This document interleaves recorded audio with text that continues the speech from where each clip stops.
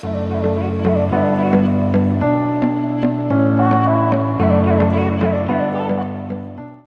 you are.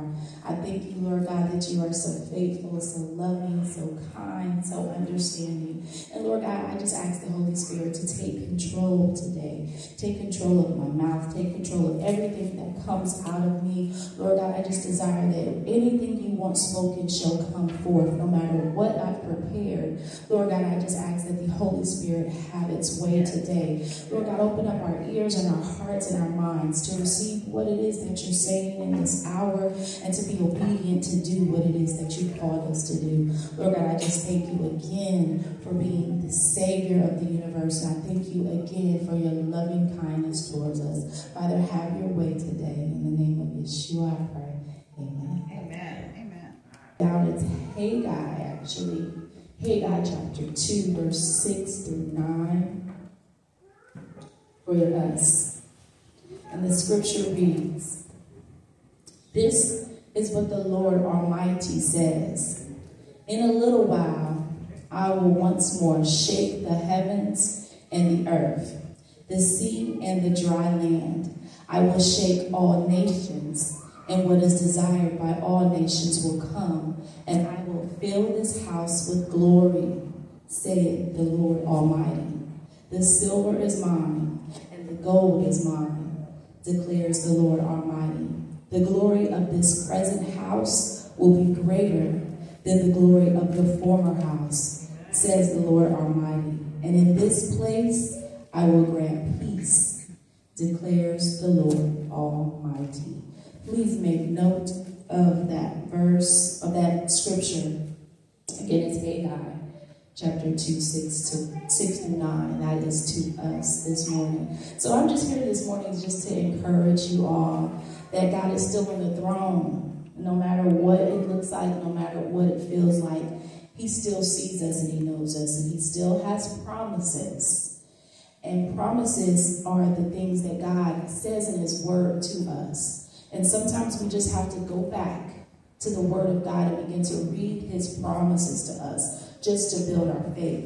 Especially when you're in a weary season, especially when you're in a time of expectancy and you're waiting on the Lord. It's so important that you prepare yourself by reading his word. So I ask that you begin to read that word back to the Lord. Begin to speak his word back to him, and it shall come to pass.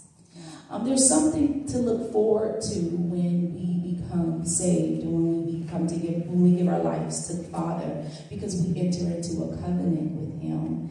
And that is how sometimes we understand that once you enter into a covenant with God, then you begin to partake of the promises of God. And so I just want to read Deuteronomy 7:9 to you.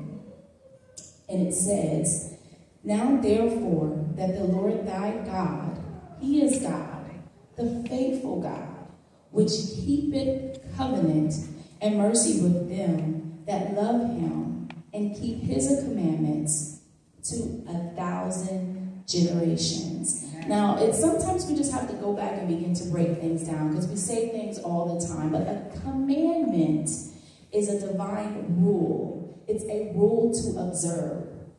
And so the Father says we have to keep his commandments to 1,000 generations, and that will allow his covenant to come forth.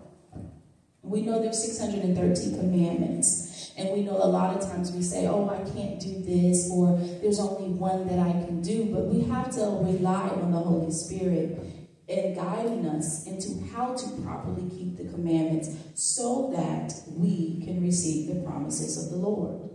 Also partnered with that is obedience. Obedience is one of the keys to pleasing God. If you need anything from God, he always puts an act of obedience before you. And so if you are obedient to the Father and you're doing what he says do, then there's nothing that he will withhold from you. And so as I've always stated, a lot of times we forget our position with the kingdom and our position with the Father, how much he loves us, how we are his children, and that there's nothing he will withhold from us. But the obedient part is something that you must pay close attention to. Now I want to talk to you quickly about what a covenant is. Because we always say, I'm in covenant with God. And for some of us that, even when you're witnessing to someone and you're saying, hey, I want you to give your life to Yeshua, I want you to be saved, you have to take the time to explain to them that you are entering into a covenant with the Father when you give your life over to him. Now, a covenant is a sacred agreement between God and his children. God sets specific conditions and he promises to bless us as we obey these conditions. Making and keeping covenants qualifies us to receive the blessings God has promised. Now, this is like, before I even was preparing for this message, I looked up what a covenant was, and that was the description of it. Making and keeping covenants qualifies us to receive the blessings of God. When we choose not to keep covenants, we cannot receive the blessings. Now, a covenant is also a relationship between two partners who make binding promises to one another to work together for a common goal. We have entered into covenant with the Father. So therefore, there are promises that we are entitled to, but we have to be obedient to obtain them. Now, as I started out today, the title of my subject today is what God was saying. He shall keep his promises to us. So if the Father is telling us this morning that he shall keep his promises with us, then there are some obedient actions that we must be already taking. However, we have to be aware of his promises so that when things are coming in our life and God is moving, we're not like, oh, I didn't know that was the Father, because we haven't paid attention to what he's already promised in his word. That's why it's so important to understand when you enter into covenant with the Lord that there are promises that he is giving you as you walk in obedience. So there should be just an expectation with your walk with the Father. I know we always say it's hard, and it is a hard walk, but there's so many benefits of it. And the Lord wants us this morning just to remember that even though the situation may not look like you want it to look, he's still working. He's still performing his promises because you are in covenant with him. And so I wanted to remind us there are 5 covenants in the Bible. The universal covenant, which is the Noahic covenant, the Abrahamic covenant, the Mosaic covenant, the Davidic covenant, and the New covenant. And so I ask that you take some time to go back and read about the different covenants. Read about what you are actually in with the Father. And then I think sometimes it would allow us to just be more comfortable and just be in a position to really serve the Lord. For some reason now, as we've noticed, there is just a lot of wickedness in the world. There's a lot of backsliding in the world, and the church is just wayward. However, a lot of times is because we don't know what we have partaken and gotten involved in. We don't know that we're in true covenant with the Father. And so once you realize that, your decision making is different. Because not only does God tell you what he does as far as keeping his covenant and his promises, he also tells you what shall happen when you partake in disobedience. But I wanted to read Hebrews. I'm going to go ahead and go to Hebrews chapter 8. Verses 7 through 13. And I just wanted to read to you about the new covenant. And it reads, "For if the first covenant had been faultless, there should no place have been sought for the second. For finding fault with them, he saith, Behold, the days come, saith the Lord, when I will make a new covenant with the house of Israel and with the house of Judah. Not according to the covenant that I made with their fathers in the days when I took them by the hand to lead them out of the land of Egypt, because they continue not in my covenant, and I regarded them not, saith the Lord. For this is the covenant that I will make with the house of Israel after those days, saith the Lord. I will put my laws into their mind and write them in their hearts, and I will be with them. And I will be to them a God, and they shall be to me a people. And they shall not teach every man his neighbor and every man his brother, saying, Know the Lord, for all shall know me, from the least to the greatest." So I'm going to stop right there. So all of us shall know him, from the least to the greatest. So we have to be in position with the Father that we are able to know him, share who he is, and be able to pull in people.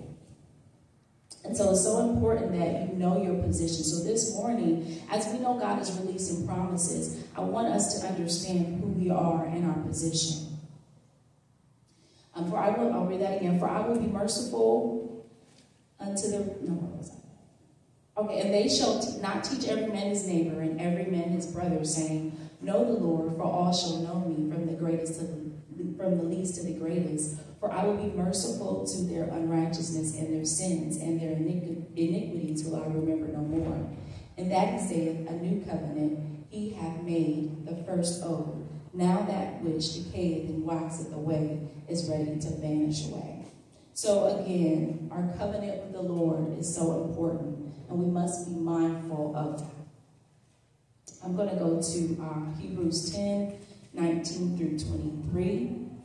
And it reads, Having therefore, brethren, boldness to enter into the holiest by the blood of Yeshua, by a new and living way, which he hath consecrated for us, through the veil, that is to say, his flesh, and having a high priest over the house of God, let us draw near with a true heart and full assurance of faith, having our hearts sprinkled from an evil conscience and our bodies washed with pure water.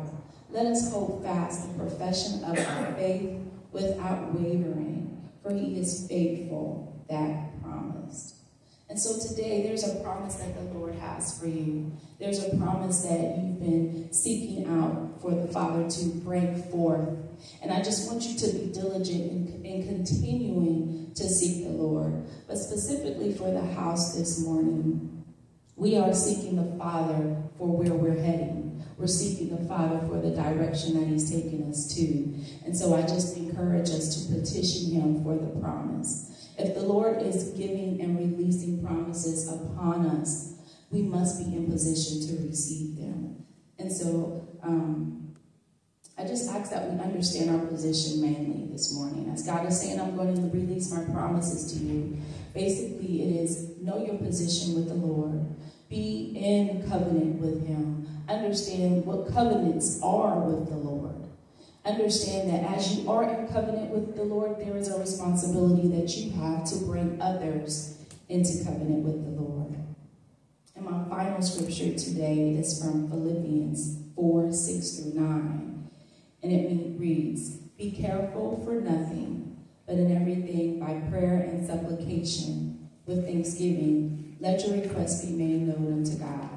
And the peace of God, which passes all understanding, shall keep your hearts and minds through Yeshua HaMashiach. Finally, brethren, whatever things are true, whatever things are honest, whatever things are just, whatever things are pure, whatever things are lovely, whatsoever things are of good report, if they be of any virtue, and if there be any praise, think on these things. Those things which you have both learned and received and heard and seen in me, do. And the God of peace shall be with you. Amen. So that's the message today, is that the Lord is keeping his promises. But there is an obedience that we have to walk out.